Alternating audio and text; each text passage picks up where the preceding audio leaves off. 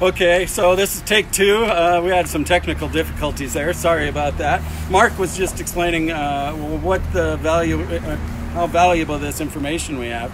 Also behind us is another pretty fancy machine. It's a lidar. Yes. And tell a little bit about lidar. Well, it's a machine that can actually send out lasers to tell the distance between where the camera is, because it works like a camera, but it's taking light in from a. So basically, it fires the lasers rapidly, and it can actually give us distances, and it can make a picture, like a 3D picture. Yeah, so this flume will be recorded in three-dimensional, and we'll be able to rotate it around, take a look at it. And so really bringing lots of different sciences, a lot of different partners to the archaeological investigation. A shout out to the USGS for their help, and of course Quality Services. And I can't go without mentioning Mike Runge.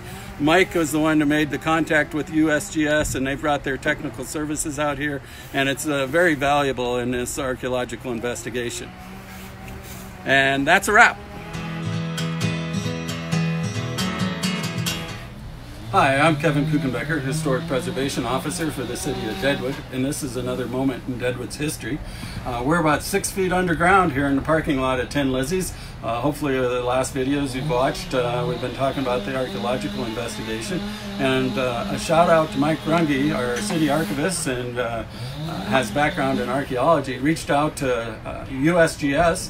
And we have Josh Valder here, who's a hydrologist with USGS, out of Rapid City. Josh, thanks for being here. Thank you so much. We brought them in. They brought some high-tech equipment in that it's RTK, which is a hypersensitive GPS system. Yep. And what are you guys doing for us with that? So with a partnership with these guys, the U.S. Geological Survey, we're able to come in and we're able to now characterize subsurface changes. We're getting real-time kinematic RTK GPS locations, depth, so real high accurate elevations of when these elevations are changing. We're also have the opportunity here to look at history and get the elevations of where these the historic features are, baskets and different food vessels. We found some chopsticks today and yesterday, and so beside Josh is the flume we've talked about, and with this RTK, we're actually going to be able to get the slope. And fully map it in and geo-reference it into maps. We also did the walls and profiling the walls.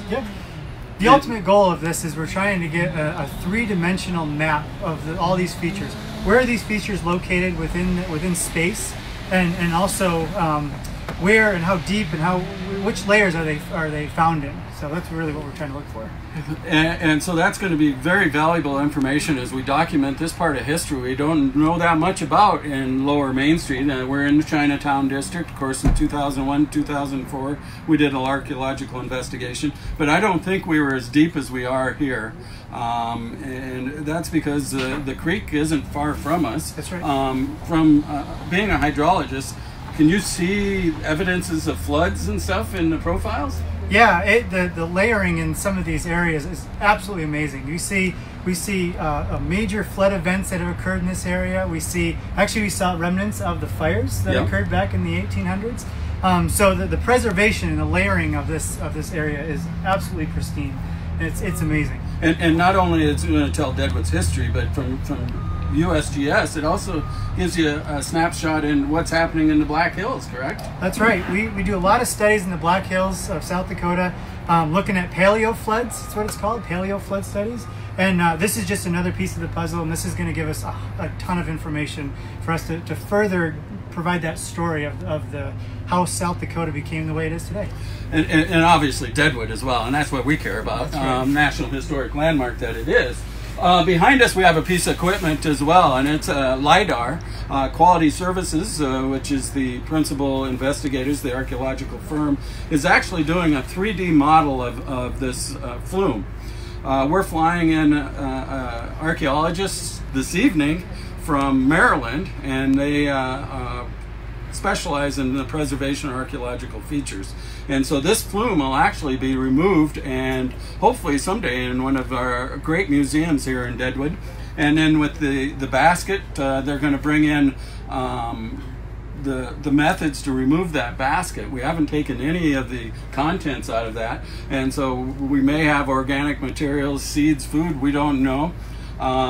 Yesterday they found an opium tin, another Chinese coin, like I said, some chopsticks, and a single dose vial of opium. So lots and lots of artifacts coming out of here.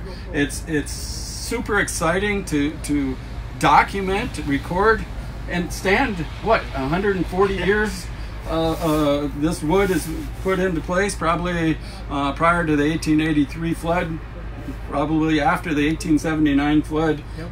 And from your vantage point, it's not something you normally get to do with USGS. No, this partnership, this relationship that we're building with these guys, Kevin and Mike, as you mentioned, it's been a real opportunity for us hydrologists to come out and put into practice our geologic expertise, helping with telling that story and stuff. But looking at some of these artifacts, it really is an amazing experience. So I know USGS, I know we're super fortunate to be called in to have this opportunity.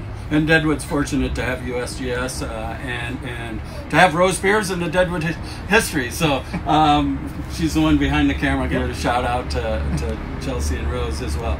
So hopefully you enjoyed this video, and that's a wrap.